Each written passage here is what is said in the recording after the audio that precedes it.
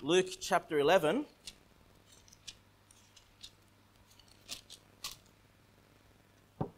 And look at verse number 1, Luke chapter 11, verse 1. And it came to pass that as he was praying in a certain place, when he ceased, one of his disciples said unto him, Lord, teach us to pray, as John also taught his disciples.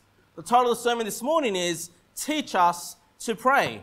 Teach us to pray. So we see immediately here in verse number 1, we've seen this through the book of Luke so far, that it is the custom of Jesus Christ to go and pray to his Father. You know, even after having busy periods of working the works of God, casting out devils, preaching to great multitudes, he still found time to go and pray to the Father. And, you know, that just brings a reminder to me. Because quite often, and I think you guys can probably share in this experience, is that when we have a busy day, you know, when there's a lot on our plates, probably the last thing that we do, or the thing that drops off our radar, is our prayer life. It might be the last thing that, you know, we're so busy, we've got so many things to do that we just forget to pray. And we see the great example of Jesus Christ praying to his Heavenly Father. You know, it's such a great example that his disciples ask him, teach us to pray. They thought this is an amazing part of the ministry of Christ, an amazing part of his walk with God the Father. And they wanted to be taught to pray. And even we see John the Baptist taught his disciples to pray. All right? So this tells me a couple of things. Number one, that people don't know how to pray. I mean, even the disciples of Jesus asked, how do we pray? And number two, this tells me that we need to teach people how to pray. Okay? We need to teach, especially our children, how to pray. You know? And, you know, I believe prayer, you know, especially our midweek service. You know, our midweek service on Wednesday nights, when we come for church together, it is such a precious thing for us to pray together, bring our prayer requests to one another, and pray for one another. You know, I know some families can't attend on the midweek service, and, you know, I understand, but still, it's such a precious time. You know, it's a time where you can actually really build some relationships with the people in the church. You know, you understand the things that they're struggling with, you understand the things that you can pray for, and, you know, you may not have the power in yourself to fix those things, but you do have the ability to pray for those individuals. And I personally found when I started praying for people in my church, even in the past, you know, I started to love those people in my church more. I started to think about them more. And I started to stop thinking about my struggles in life and started to think about the struggles that other people have in their lives. And, you know, it brought to my attention to pray for them. And, you know, even as a pastor now in this church, I realized just how important it is for me to be in prayer to God about each individual person in this church, you know. And yeah, you know, it's a great thing to be taught to pray. Look at verse number 2. And he said unto them, when ye pray, say, Our Father which art in heaven, hallowed be thy name. Thy kingdom come, thy will be done, as in heaven, so in earth. So a few things here. Number one, it says, look, when you pray, and by the way, this is known as the Lord's Prayer. And I've been in churches where, I don't know, maybe you've been there, where people stand up and basically quote the Lord's Prayer word for word, you know. And, you know, obviously Jesus Christ told us to be careful about the vain repetitions. You know, we shouldn't pray just a vain repetition.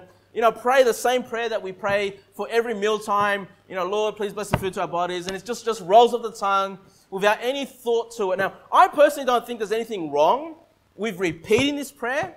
You know, I personally, there's been times in my life where I've felt a bit distant from the Lord.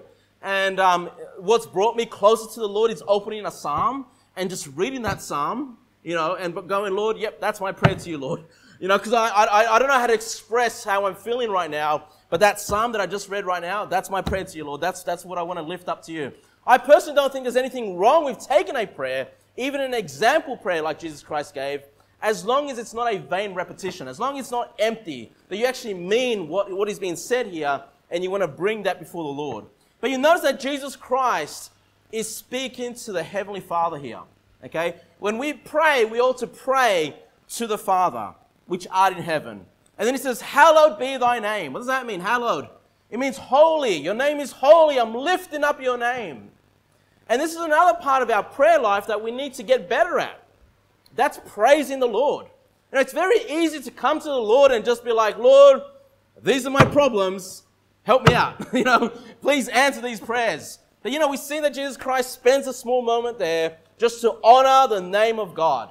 To give him praise, to give him worship, to be thankful for the things and the prayers that he's answered in our lives. He's deserving of that praise. And then he says, thy kingdom come. We see that the desire of Christ and the desire for that we all ought to have is for the kingdom of God to come. And we know that kingdom is to come in the millennium. But we also know that we can add people to that kingdom today by our efforts in soul winning, our efforts to preach the gospel, to have these people, these precious people that Jesus died for, to enter into that kingdom. We ought to have a desire for the kingdom of God and not the kingdoms of this world. All right? Then he says, thy will be done as in heaven, so in earth. Lord, we know your will is done in heaven, but your will is not always done on this earth. In fact, even in my own life, sometimes I pursue my own will rather than the will of God.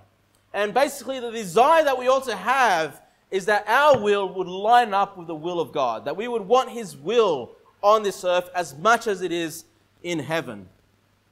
But I want you to notice there that when we pray, true prayer invokes the Trinity. Okay? First of all, we see that we ought to pray to God the Father. And you don't need to turn there. I'll just read to you very quickly in Ephesians 6:18. It says, praying always with all prayer and supplication in the Spirit, and watching thereunto with all perseverance and supplication for all saints. So we see when we're praying in the Spirit. Hey, when you're praying, it's that new man, it's that new spirit that's been born of the Spirit that's calling out to God and praying to him. Hey, we would not be able to go to prayer if we were not born again. If we had just this fleshly, sinful body, we would not be able to enter that throne of grace of God and bring our request before him. The fact that we're calling him our Father points that those that can pray are those that are children of God. You count yourself as a son of God. Hey, there's a lot of people in this world that pray, but they're not born again. They're not children of God, and they're not praying to the Father because he's not their Father. Okay? Prayer is something that's been given as an honor to the children of God, that we can approach him. Yes, we know that he's the great God of the universe, but we can approach him as our Father. Approach him as we would as children to our earthly fathers in the same way. All right? But also, and I'll just read to you quickly, John 14:13. Jesus says, and whatsoever ye ask in my name, that will I do, that the Father may be glorified in the Son. And if you shall ask anything in my name, I will do it. So quite often when we finish praying, quite often we'll say things like, in Jesus' name. We ask these things, Lord God, in Jesus' name. So we can see that prayer invokes the Trinity. It touches all aspects of who God is. Praying to the Father, praying in the Spirit, and asking in Jesus' name. Because that's where the power is. The power is in the name of the Lord Jesus Christ. It's through Jesus that he gives us access to the Father. And obviously, being able to be born again of the Spirit. All right? So look at verse number 3. Give us day by day our daily bread. And I already know you guys don't pray this. I assume that because I forget to pray this all the time. Thank God we live in a nation of plenty. We don't really need to wonder, is there going to be food on the plate in the mornings? Is there going to be lunch? Is there going to be dinner? There are parts of the world that definitely don't know if they're going to eat today, But for us, we've been given abundance. But look, whether we have abundance or not, we see the example that Jesus Christ gave. And that is, we should petition God to give us our daily bread, to give us our daily food.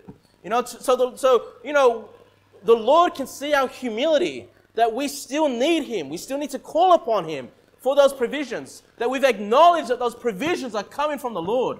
Otherwise, we can become quite haughty and lifted up and say, well, the reason we have what we have is because of me, because of what I've done, because of the work that I've done. Yes, that's true, but ultimately it's the Heavenly Father that's given you those good gifts. And we ought to ask him, petition of those things, just even our daily bread.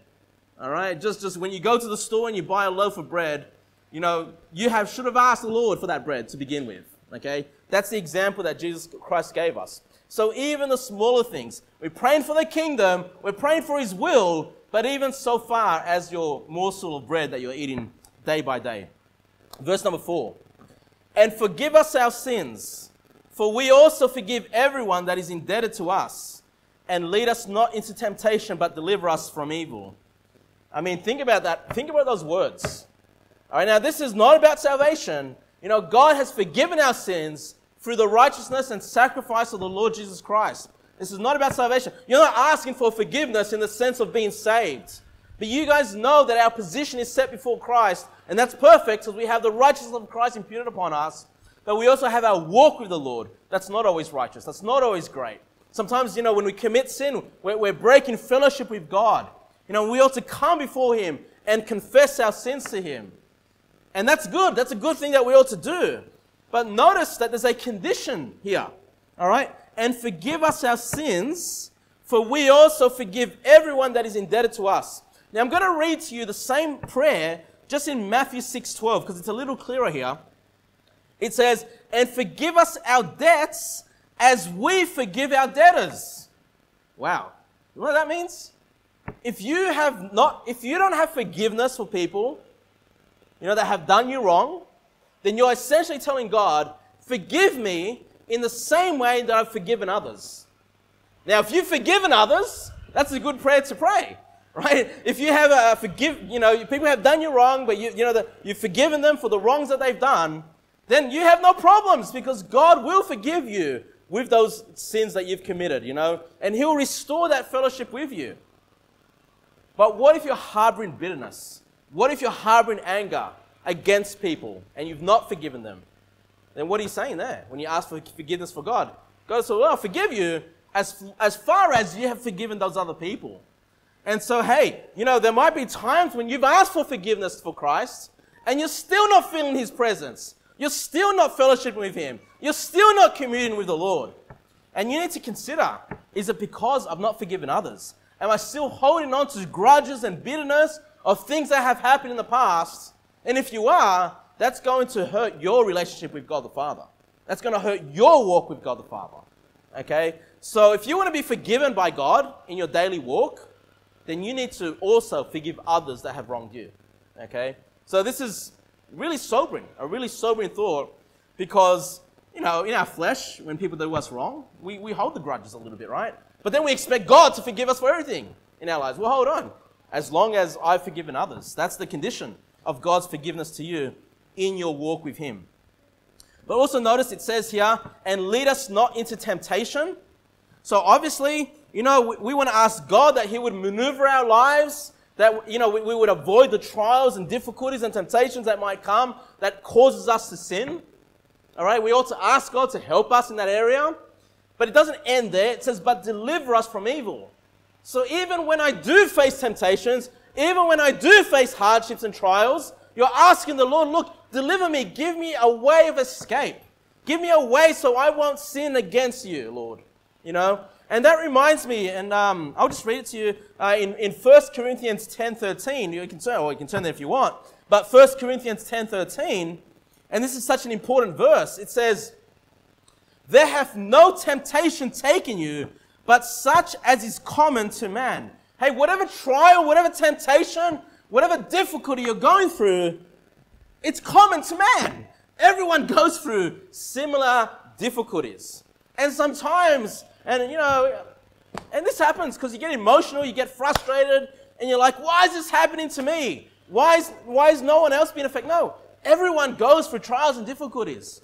Okay? The things you're going through is common, is normal, all right, to everyone. But then it says, but God is faithful and will not suffer you to be tempted above that ye are able.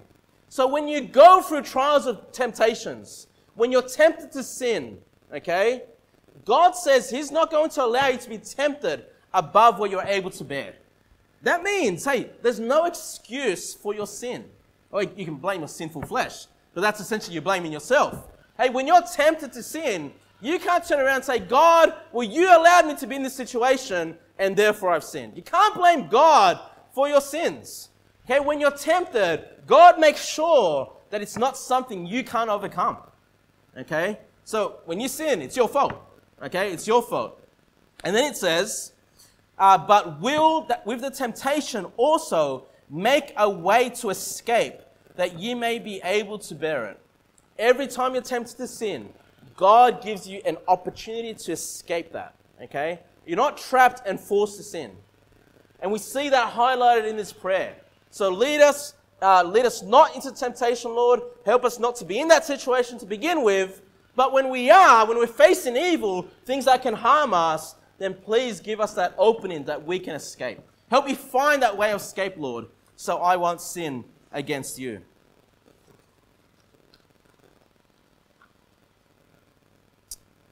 Verse number 5. And he said unto them, which of you have a friend, and shall go unto him at midnight, and say unto him, Friend, lend me 3 loaves? For a friend of mine in his journey is come to me, and I have nothing to set before him. And he from within shall answer and say, Trouble me not, the door is now shut, and my children are with me in bed. I cannot rise and give thee. And I say unto you, though he will not rise and give him, because he is his friend, yet because of his importunity, he will rise and give him as many as he needeth. All right? So the question that Jesus Christ is asking here is a hypothetical question. All right? When he says there in verse 5, which of you shall have a friend? It's kind of like, who would do this? So if you have a friend that's a neighbor, and they have an urgent need, okay, and they come to your door, even if it's midnight, even if it's a time when your family's in bed, and you've wrapped up for the day, even when someone comes to your door knocking urgently for your help, he says, who of you would not, attend to that if you're able to help in that situation? Okay, it's a hypothetical, all right? But the point is, in verse number 8, it says, though he will not rise and give him, because he is his friend, yet because of his importunity, he will rise and give him as many as he needeth. So that word importunity is basically the urgency of the begging of that request that's coming. He's saying, look, the reason you're going to give to that person that's in need isn't so much because he's your friend, and yes, that's a part of it, but more so because of their need, because of their urgent request, okay? So, I mean, you could say a similar thing. Hey, if you had a neighbor come into your house, maybe he's not your friend. Maybe he's never someone you really got along with. Hey, but they come along and they're asking for urgent help, and you're able to fulfill that. You're going to honor that because, of the need and the ability that you have to answer that need. And this ties in with praying. Okay, this ties in with praying. You can fall into the trap and say, well, the Lord knows my situation. The Lord knows what I need. And that can stop you from praying. That can stop you from asking the Lord what you need. But the thing is here, if you want your prayers answered, if you want your needs met, you have to come to the Lord and ask Him. That's what He wants. He wants that humility from you. Asking Him with that request, with that urgency, Lord, please answer these prayers. I need you to step in here and take care of this. That's what the Lord wants. That's how He's going to answer you. Not just because He's your friend, but because you've actually asked in that urgent haste. Okay? So that's the teaching there. You want something answered. You have needs that need to be met. You need to take that to prayer, to God. Okay? Our prayer life is such an important part of our Christian walk. Okay? And I find in my own life growing up that it's that part that I tend to leave out. Okay? It's that part when I'm busy or I just don't feel right with the Lord. It's that part that I tend to leave out. And I'm telling you that because I assume you probably struggle with that same problem as well. All right? Look at verse number 9. And I say unto you, ask and it shall be given you. Seek and ye shall find. Knock and it shall be opened unto you. So what we see here in verse number 9 is that answered prayer, to have your prayers answered, it's more than just asking. When you come to the Lord and you bring your petitions before Him, yes, you're asking Him, aren't you? You're asking Him, Lord, please answer this prayer. But that shouldn't be the end of it. He says, you got to seek and knock. Let me give you a practical example of this. If you're looking for work, you're unemployed, you're looking for work, yes, you take it to the Lord. You go and ask the Lord to answer that prayer. but then do you just sit on your couch and watch TV? Of course not. Do you think that prayer is going to be answered by doing that? It's happened once to me. Just once. All right? Just once. Well, I was looking for work and someone came and offered me work. All right? Just once. But every other time, I've had to go and seek. All right? I had to go to seek.com, literally. Right? Seek.com, look for work, get to that workplace, and actually literally knock and say, I'm here for my interview. All right? So, look, yes, take your request to God, but what you have control of, you've got to carry that through. You've got to go and seek the answer. You've got to go and knock. Hey, if you're reading your Bible and you're struggling with something you don't understand, yes, ask the Lord for wisdom, but don't just close up the Bible and say, well, the Lord's going to answer that prayer now. I've asked him for the answer. No, he wants you to seek. He wants you to keep reading, keep studying, keep finding out the answer. Knock and search those things. When you combine that with what's in your control, and then you leave what you don't have in your control, you leave that up to God, those two things will answer your prayer. You'll search for a wife, you'll search for a husband. Do you just ask God, Lord God, please send me a spouse that I can marry? No, the Lord wants you to seek. The Lord wants you to knock. The Lord wants you to introduce yourself to other people that might be looking for a spouse. Sell yourself a little bit, just like a job interview, so people can know who you are and make your intentions known. If you carry what you can do, then the Lord will do his part and help you out. Okay? If you want to get married, you need to say, hey, as a man, I've got to make sure that I'm in a position where I can provide for my wife. I need to make sure that I have a job where I can put a roof over her head, that I can nourish her and feed her. And if we have children, we can take care of that. Do what you can do and leave to God what you can't do. All right? Don't stress about what you can't achieve. Don't stress about what's out of your hands. Leave that to God in prayer and just do what you can do. All right? And when the Lord sees you take those steps, then he'll answer that prayer. A very practical example of this for me, you guys know when I came and I had a desire to be a pastor and start a church, I had no idea where I needed to go. No idea whatsoever. And I thought about Adelaide. I was thinking about Adelaide, I could have started a church in Adelaide. And I was asking the Lord, show me, where do you want me to go, Lord? I have no idea, okay? And I was trying to find a place where there wasn't a soul-winning church, okay? A church that wasn't, wasn't right in the gospel or wasn't at least doing soul winning. That's the area that I was looking for. And I packed up our bags with Christina and the kids. We went on a holiday to Adelaide. Hey, it's a longer drive from Sydney to Adelaide than it is from Sydney to the Sunshine Coast, all right? And I did that. We didn't feel any traction. Nothing was really developing in that area. But I truly believe that God saw that God saw me seeking that God saw me trying to knock doors. I was speaking to pastors of other churches and asking them about the spiritual situation in Adelaide. And when we got back, very quickly after we got back, I found out, hey, it's the Sunshine Coast that I need to come to. All right? And I believe the Lord looked at that and said, wow, these guys are willing to make, I think it was a 16-hour drive, whatever it was, to Adelaide. And if they're doing that, then I'm going to step in and now answer that prayer because I can see, I can see their heart. I can see what they're trying to achieve. I can see this isn't just verbal, but they're really trying to do something about this, right? And so please, guys, when you pray, again, do what you can do, okay? The Lord will see that and he will answer your prayer. Those two things need to come together. Verse number 11. If a son shall ask bread of any of you, that is let me read that again. If a son shall ask bread of any of you, that is a father, will he give him a stone? Or if he ask a fish, will he give a fish? Will he for a fish give him a serpent? Or if he shall ask an egg, will he offer him a scorpion? If ye then being evil know how to give good gifts unto your children, how much more shall your heavenly Father give you the Holy Spirit to them that ask him? So in verse 13 when it says, if ye then being evil, okay? So we as fathers, we have our sinful flesh, we have our sins, we have our selfishness, all right? But even if you're not the best father, if your child comes and wants food, all right, unless you're a total derelict, unless you're a total loser, even a bad father will want to feed his children. Even a bad father, even a sinful father with a sinful flesh would want to give and nourish his children, okay?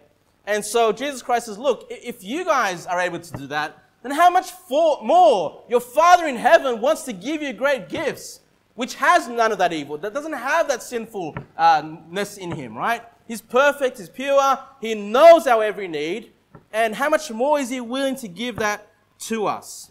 But notice that it's not just the physical needs, it's not just the food.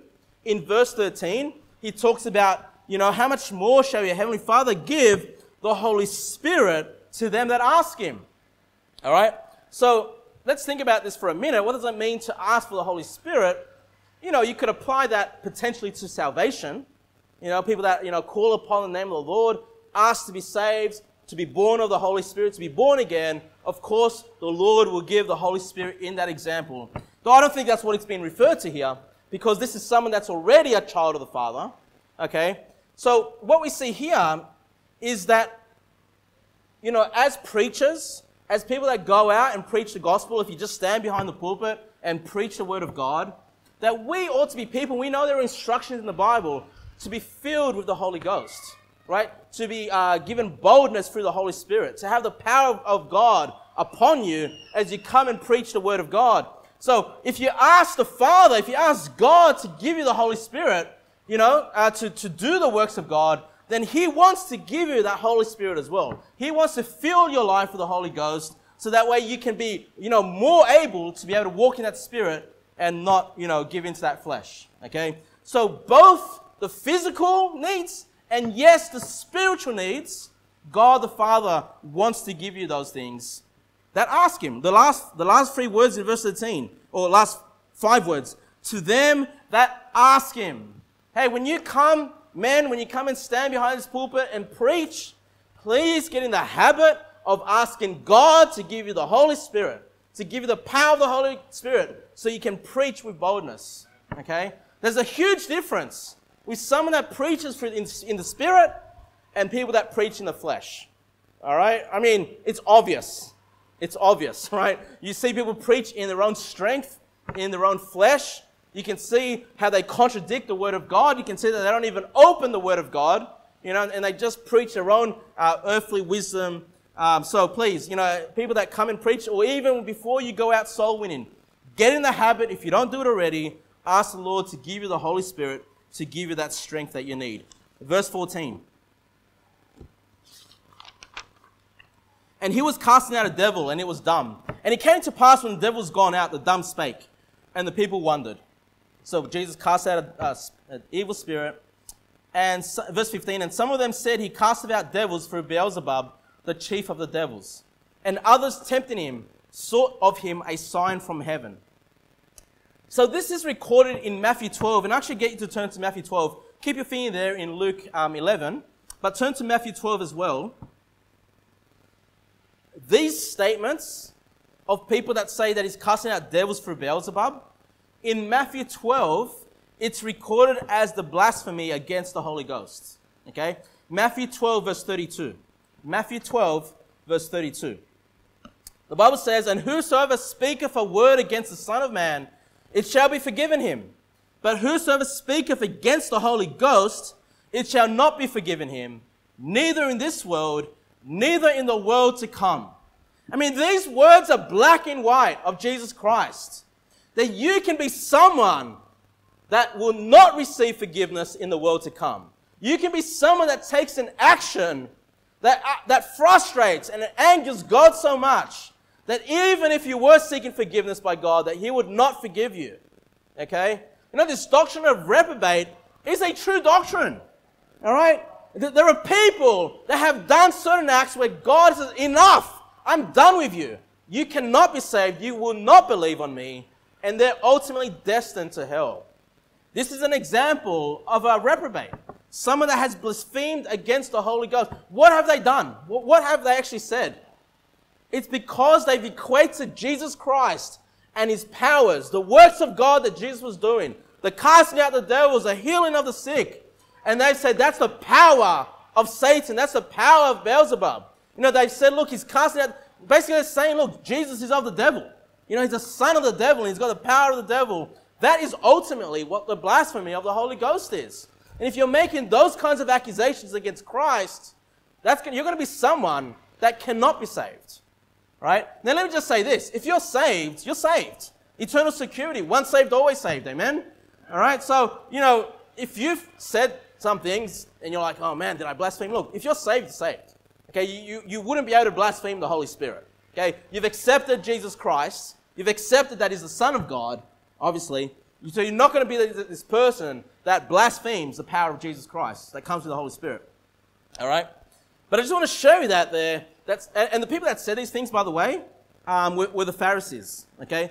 And so we see that there were certain Pharisees in Jesus' time that were reprobate. Okay? Verse 17. I mean, if they weren't before, they are now, essentially, right? Verse 17. But he, knowing their thoughts, said unto them, every kingdom divided against itself is brought to desolation, and a house divided against a house falleth. If Satan also be divided against himself, how shall his kingdom stand? Because ye say that I cast out devils through Beelzebub. So notice the words of Christ there. He basically says that Satan has a kingdom, right? Satan has a kingdom on this earth.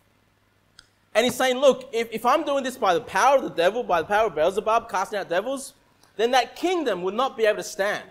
In other words, the devil would be stupid, would be foolish to cast out his own devils, because that would cause his kingdom to fall, his own house to fall. All right? How shall his kingdom stand? In verse, sorry, where am I reading from? I'm reading from Luke. Sorry, guys. I've confused myself a little bit. I was reading from Luke 11:17. But I want you guys to keep a finger there in Matthew 12 anyway. But yeah, I'm reading from Luke 17. And then he says in verse 18, if Satan also be divided against himself, how shall his kingdom stand? Because ye say that I cast out devils through Beelzebub. Okay? Verse 19, and if I by Beelzebub cast out devils, by whom do your sons cast them out? Therefore shall they be your judges. Now, you're in Matthew 12, look at verse 24. Look at Matthew 12:24. Just to show you who's saying this, I already mentioned it, but it says there in verse 24, but when the Pharisees heard it, they said, this fellow doth not cast out devils, but by Beelzebub, the prince of the devils.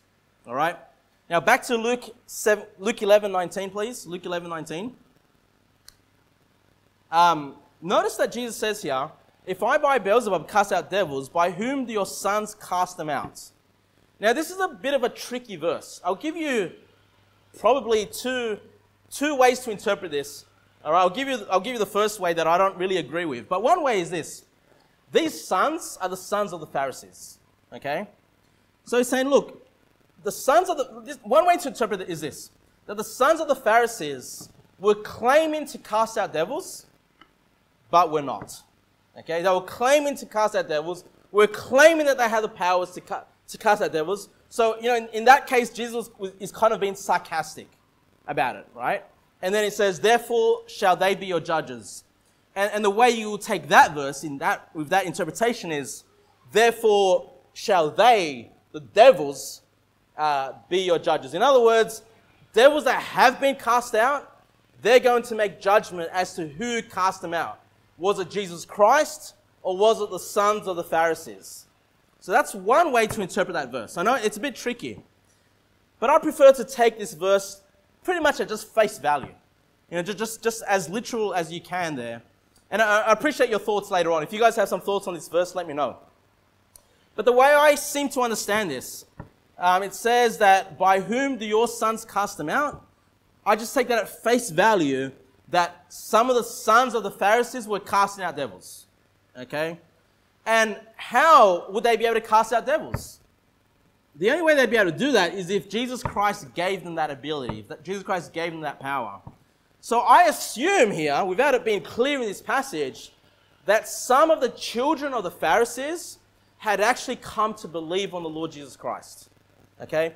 And they might very well be numbered amongst those 70. Remember, Jesus Christ gave the 70 disciples the ability to cast out devils, to heal the sick, not just the 12. So it's possible that some of the sons of the Pharisees, some of the children of the Pharisees were part of this 70, given the power of Christ to cast out devils. And so he's saying then, therefore shall they, your sons, be your judges. Hey, your sons have said they've cast out devils. Maybe those Pharisees have praised them, But they're saying, hey, they've cast out devils through the power of the Lord Jesus Christ.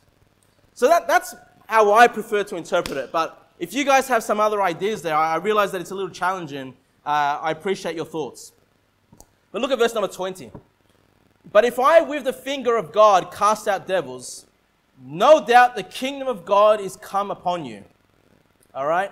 So I've been talking to you a little bit about the kingdom of God. I'm trying to build up some thoughts here, get into chapter 13 eventually. But I want you to notice that Jesus Christ says, no doubt the kingdom of God is come upon you. Okay? Now again, we talk about the kingdom of God. A lot of people think about the millennial kingdom to come. And that's true. It's awesome. But do you also notice that he says the kingdom of God is come upon you? It's here now. Okay? And he equates that with the casting out of devils and the taking down of the kingdom of Satan. Something that you'll come to realize is that when the kingdom of God comes and it grows into that millennial kingdom and then eventually the new heavens and the new earth, that the kingdom of Satan is taking a back seat. It's taking a beating through the kingdom of God. Okay, we'll see this play out a little bit more. Look at verse 21. When a strong man armed keepeth his palace, his goods are in peace. But when a stronger than he shall come upon him and overcome him, he taketh from him all his armor wherein he trusted and divided his spoils. So we see this sort of illustration here that if there's a strong man, and I believe this is a reference to the devil or to devils, that has his place, that has his things in order, but when a stronger than him shall come, that's a reference to Jesus, to God coming in, he's able to overcome the devil, takes away the armor that he trusted, and divideth his spoils. So, in the context here of a possessed man, of Jesus casting out the devil, we see that the devil, or whatever devils they were, had taken hold of this man. The devil being a strong man, had taken it, had owned it, but then a stronger than he came in, Jesus Christ, and took away what the devil was trusting in, maybe that the soul of that man or whatever, takes away the armor, takes away the weapons, and divideth his spoils. He takes what belonged to the devil at one point in time. Okay? He recovers that man. He heals that man from the possession of that devil. And so what we see here is when the kingdom of God comes down, the kingdom of Satan takes a back step. Okay? It's demolished. It's taken down a notch. Okay? And ultimately, it'll be done away with when Satan is cast into the lake of fire forever and ever. All right? And of course, I'll just quickly read to you 1 John 4:4.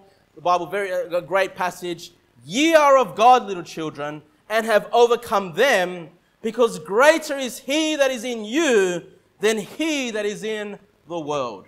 Hey, the fact that you have the Holy Ghost, which is God, residing in you, dwelling in you, means you don't have to have the fear of the devil. You don't have to be afraid that he's going to come and possess your body or anything like that. Hey, you have the power of God in you, all right? You call upon, you ask the Lord for help, and he's going to deliver you from the powers of the devil. We don't need to be afraid of him. We need to be aware of him. We need to be aware of the danger and the damage that the devil can cause, but we don't need to be afraid, okay? Because we have the Holy Ghost.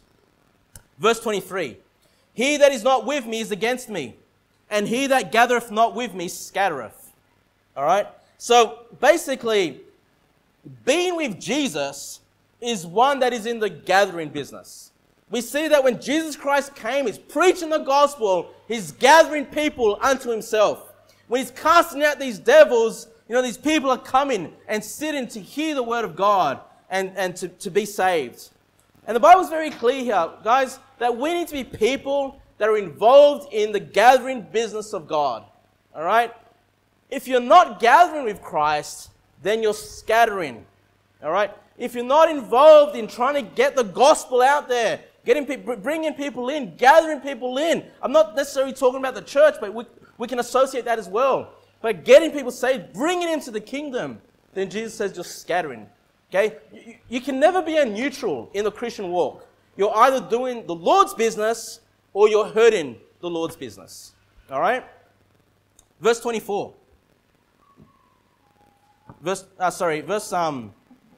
Actually, no. There's something that I wanted to comment here because the question came. Keep your finger there. Turn to Luke chapter 9 very quickly. Luke chapter 9 verse 49. Luke chapter 9 verse 49. Luke chapter 9 verse 49. So just 2 chapters back.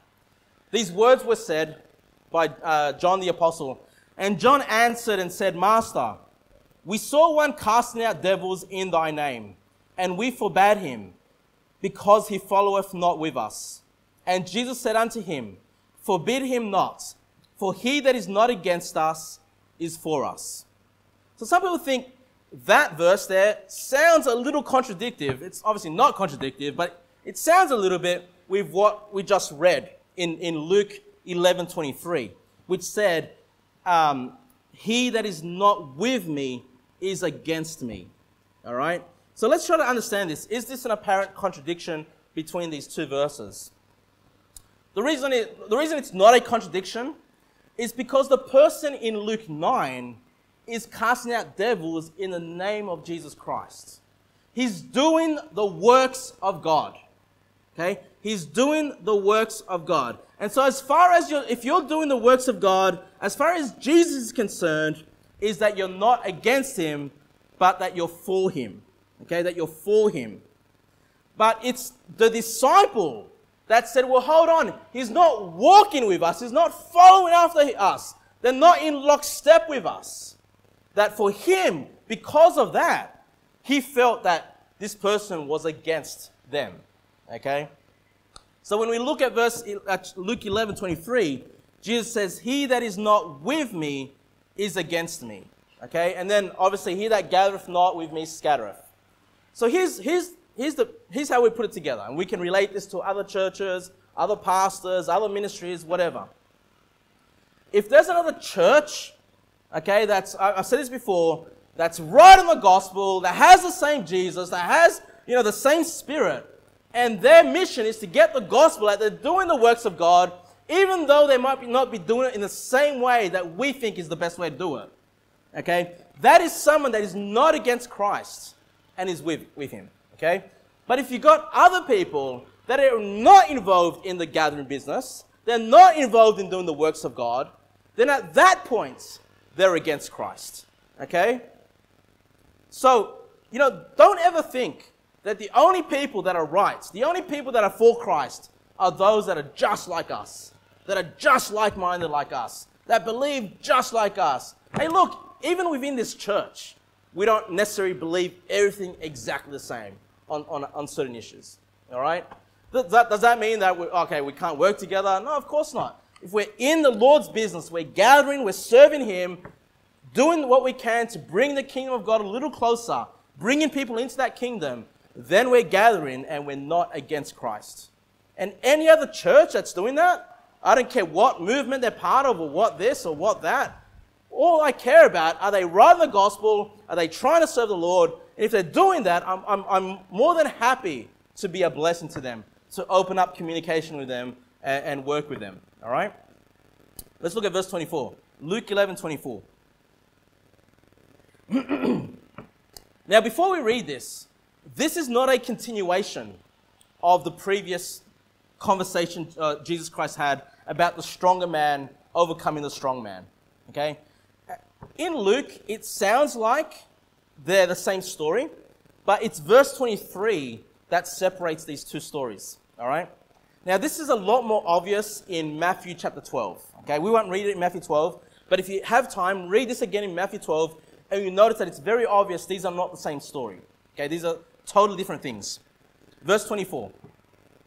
When the unclean spirit is gone out of a man, he walketh through dry places, seeking rest, and finding none, he saith, I will return unto my house whence I came out. All right. So some people have associated this with an unclean spirit that Jesus Christ has cast out of a man. That's not necessarily what this is about. This is just about an unclean spirit that has gone out of a man, for whatever reason. All right? And notice that when an unclean spirit, when a devil leaves a man, it walks through dry places seeking rest. Now, I don't understand all this. This is the spiritual realm. But for whatever reason, these unclean spirits find rest, find nourishment, find joy in possessing people. Okay? And when they're not possessing people It's like walking in a desert place for them, all right? And then he says, look, he saith, I will return unto my house whence I came out. Verse 25. And when he cometh, he findeth it swept and garnished. So he comes back to the person that he possessed, and he finds this person has cleaned up their life. They've swept a lot of the rubbish out of their life. They're doing much better, all right? And then verse 26. Then goeth he and taketh to him 7 other spirits more wicked than himself, and they enter in and dwell there. And the last state of that man is worse than the first. All right, so let's understand this. I believe this story is about those that are trying to get right before God through self-reformation. Okay? They've lived a wicked life. They recognize, yep, I've done wrong. I'm a sinner, etc., etc. But they're like, you know what? To be right with God, I'm just going to clean up my life. I'm going to repent of my sins. Right? And I'm going to follow the laws of God. I'm going to keep the commands of God. But they miss out on the free gift. They miss out on understanding that salvation, being right with God, is that free gift. And as we know, when you get saved, you have the Holy Ghost in you, right, which is greater than he that is in the world. All right? That is a stronger man than the devil that were there before. But what we find here is that when the devil comes back, there's no one there. This person's not saved. It's just been swept. It's been cleaned. It's actually more attractive now to come and possess this man. So he brings these 8 or 7 other devil buddies that are worse than him and trash up the place. Okay? So we need to be careful about, a gospel of self-reformation. A gospel that says, hey, just do good. Just do the best you can. Just clean up your life. Repent of all your sins. And that's how you get saved. Hey, that's the person that the devils want to inhabit. That's the person the devils want to come in and destroy their lives. All right? Verse number 27. And it came to pass as he spake these things, a certain woman of the company lifted up her voice and said unto him, Blessed is the womb that bare thee, and the paps which thou sucked. So here we have our first Roman Catholic. Right? Before the Roman Catholic Church started, here's the woman that wants to give Mary worship and praise. And look, Mary was a blessed woman, don't get me wrong. She's a fantastic woman. The real Mary, the Mary of the Bible. She's a fantastic woman, a great role model for any young lady to follow after, okay? But look how Jesus Christ responds in verse 28. But he said, Yea, rather, blessed are they that hear the word of God and keep it. So we see how Jesus deflects the attention that Mary started to get, all right? And we can see, obviously, with the Roman Catholic Church and how much they praise and worship Mary, Jesus Christ says, no, look, rather, what's better than that? To bless those that hear the word of God and keep it. Those that hear it and essentially do it. That know the word of God, they follow through and try to keep the commands that God has given us. Verse 29. And when the people were gathered thick together, he began to say, This is an evil generation. They seek a sign. And there shall no sign be given it but the sign of Jonas the prophet. For as Jonas was a sign unto the Ninevites, so shall also the Son of Man be to this generation. So Jonah was a sign to the Ninevites, that he was swallowed by that whale, that he was spat out, right? And he went preaching to the Ninevites. And he refers to himself, that same example, that same sign would be of Jesus Christ to this generation. And we know, just like Jonah, the 3 nights the 3 days and 3 nights in the whale, that Christ himself, after 3 days and 3 nights, would rise again from the dead. That he would overcome death and present himself. Jesus Christ here is basically saying, the sign, what's important, what you guys need to understand, is that I'm going to die for your sins and I'm going to rise again. I'm going to come back. That's the sign that you're going to get. Hey, that's the gospel message that we go out and preach. That's the sign for this wicked generation as much as that wicked generation. That death could not keep him. Verse 31. The queen of the south shall rise up in judgment with the men of this generation and condemn them. For she came from the utmost parts of the earth to hear the wisdom of Solomon. Behold, a greater than Solomon is here. So this is confirmation to us that the Queen of Sheba got saved in the Old Testament. That she got saved when she came and heard Solomon. And Solomon saying how much God had blessed Israel. And she was impressed by everything Israel had. But this shows us that Solomon also preached the gospel. all right, that she had placed her faith on God, that she can rise up in judgment against that wicked generation.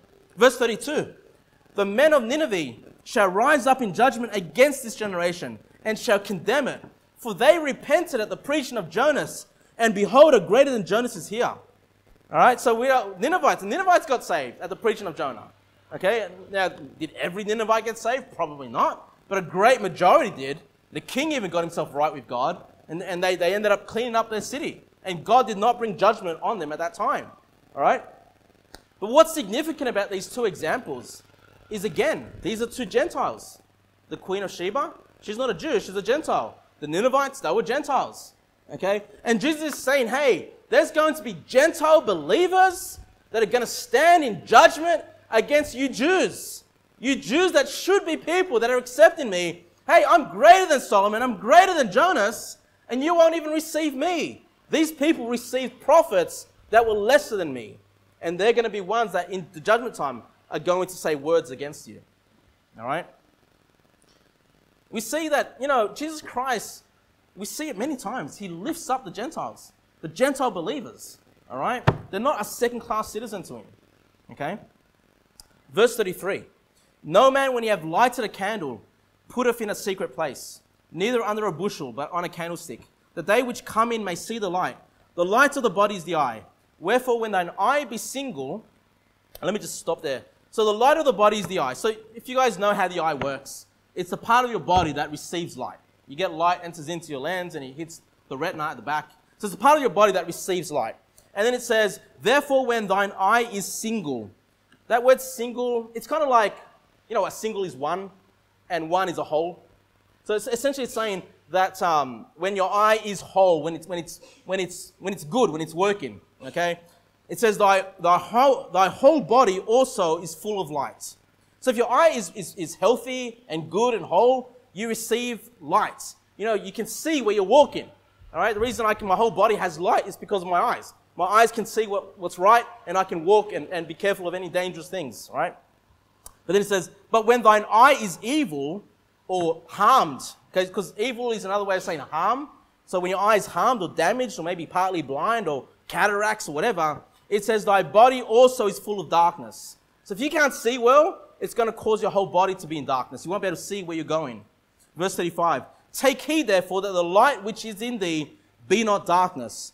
If thy whole body therefore be full of light, having no part dark, the whole shall be full of light. And when the bright shining of a candle, as when the bright shining of a candle doth give thee light. So we see, I think what Jesus Christ is saying here is that these people around him are seeing him cast out devils, are seeing him preach and do great works, all right? And that Jesus Christ is this light, that is this great light, okay? And those that can see on that, receive that light, they're going to be full of light. They're going to know how to be saved. They're going to know how to please the Lord. They're going to know how to walk in the paths that Jesus Christ has left us. But there are others that see that same light, like these Pharisees, and say it's the work of the devil and whatever. They're spiritually darkened. Okay, they have the cataracts. They're partly blind. And instead of receiving that light, they're receiving darkness. Okay, they're not receiving Christ. Is essentially what's being taught there. In verse 37. And as he spake, a certain Pharisees besought him to dine with him. And he went in and sat down to meat. And when the Pharisees saw it, he marveled that he had not first washed before dinner. So I don't know, did Jesus not wash his hands? Or was this a ceremonial washing of the Pharisees? I'm not exactly sure. But Jesus did not wash his hands, or whatever, right? Verse 39. And the Lord said unto him, now do ye Pharisees make clean the outside of the cup and the platter, but your inward part is full of ravening and wickedness. The word ravening is basically they prey on other people, okay? It says, look, you Pharisees, you're so concerned about the outside being clean, but inwardly you have no care for other people. You're taking advantage of others. Okay? You're wicked on the inside is what Jesus says. All right? On the outward they appear holy, but inwardly disgusting. Verse 42. 40. Verse 40. Ye fools, did not he that made that which is without make that which is within also? God made the outside, but God also made the inside. Both are important, is what Jesus is saying. Verse 41. But rather give alms of such things as ye have, and behold, all things are clean unto you. So it says, look, you're not giving alms. You're not helping those that you can help. You're not being merciful. You're not being compassionate to other people. Okay, you're not giving of yourselves. You're not giving alms. You're not doing good works to others. If you were doing that, at least you'd be clean on the inside as well. The inward will match up with the outward. Verse 42. But woe unto you, Pharisees, for ye tithe mint and rue and all manner of herbs, and pass over judgment and the love of God. These ought ye to have done, and not to leave the other undone. So you see, the Pharisees were concerned about minor things, about tithing even on little herbs. Okay, they'd give a tenth of their little herb, right? Now, Jesus is not criticizing them over that, because he says, these ought ye to have done. That's right. But you're so focused on the little things that you pass over judgment and the love of God. Basically, when it comes to judgment, you don't do what's right. You don't judge correctly. You don't show the love of God to other people. These are the greater things. These are the more important things. You're doing the little thing, which, yeah, it's good, but you're not doing what's more important, okay? But Jesus Christ basically says, look, both of these things are to be done. Some people have used verse 42 to say, well, God's done away with tithing.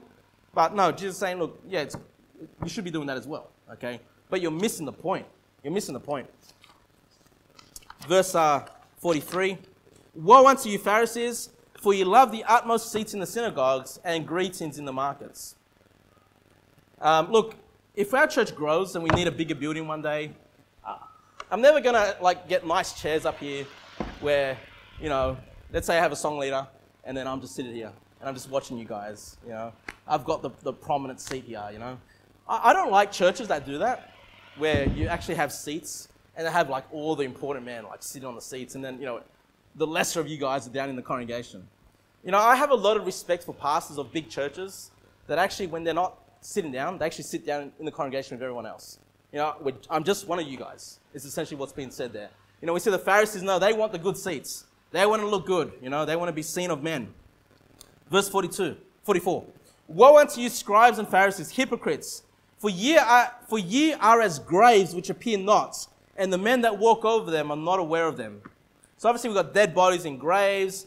People are not aware of their filthiness. They see the nice on the outside, but they don't see the dead bodies under the grave. Verse 45. And then answered one of the lawyers and said unto him, Master, thus saying thou reproachest us also. He says, look, Master, Lord, you're preaching against the Pharisees, but this is affecting us. It sounds like you're preaching against us, Master. What have we done wrong? Right? It's so funny. And then in verse 46, and he said, Woe unto you also, ye lawyers, for ye laid men with burdens grievous to be borne, and ye yourselves touch not the burdens with one of your fingers. Hey, you thought you're better than the Pharisees? Woe to you also! You put burdens on other people that you won't even push with one finger. Again, repent of your sins, salvation. Repent of your sins. To be saved, you've got to turn from your sins. Hey, the people that say they have not even turned from their sins. They don't push, they put these burdens on people, these great expectations, and they themselves haven't even done that. Now, it's the same thing. But I want you to notice that Jesus is preaching against the Pharisees, and it's the lawyers that are kind of convicted. It's like, what, are you preaching to us? And I can kind of relate a little bit, preaching.